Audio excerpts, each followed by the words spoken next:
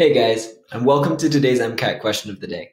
As always, we'll be working through one of the many MCAT practice problems found at MCATselfprep.com, the home of the free MCAT prep course.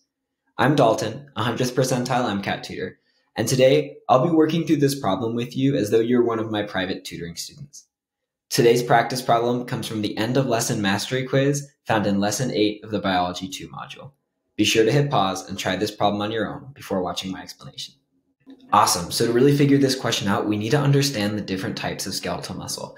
And there are really two main types of skeletal muscle. The first type of skeletal muscle is type 1, and that's what's often referred to as slow twitch muscle.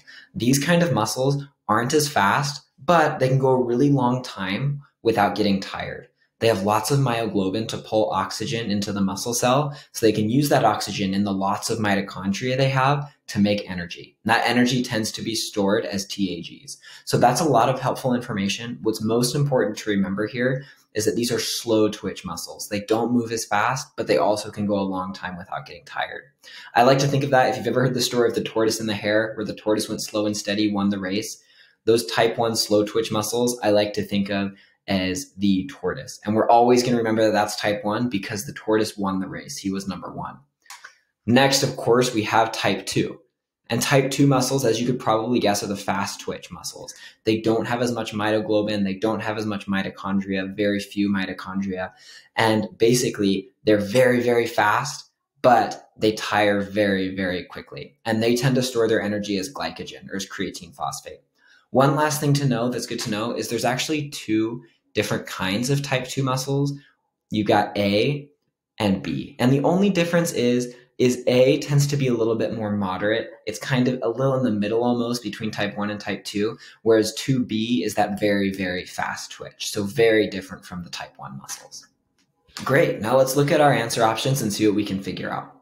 Since here we've got a patient coming in for their yearly physical. They're on the track team, and the events they compete in are hurdles and sprints. So if you haven't ever competed in hurdles and sprints obviously, as you can imagine, is a very fast event. Hurdles is a very fast event as well. So the question is, what kind of muscle types are we primarily going to rely on?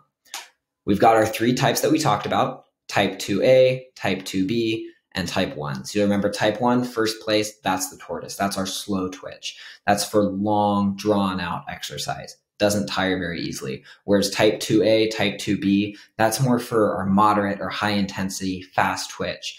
That's the stuff we're going to want for hurdles and sprints. So our correct answer is going to be type 2A and type 2B. Both types of that fast twitch muscle would make sense for some of these moderate and faster races that we're looking at here. So our correct option is going to be 1 and 2 only. Let's go ahead and check it out. Perfect. Awesome. If you enjoyed this MCAT question of the day, be sure to give it a like. For more MCAT questions of the day, be sure to subscribe to this YouTube channel and enroll in our free MCAT prep course found at MCATselfprep.com. And if you're really looking to maximize your MCAT score, be sure to check out our elite tutoring services and schedule a free consultation with any of our available tutors. We'd love to chat with you about your situation and how you can maximize your MCAT score. We look forward to hearing from you, and we'll see you next time. Have a good one.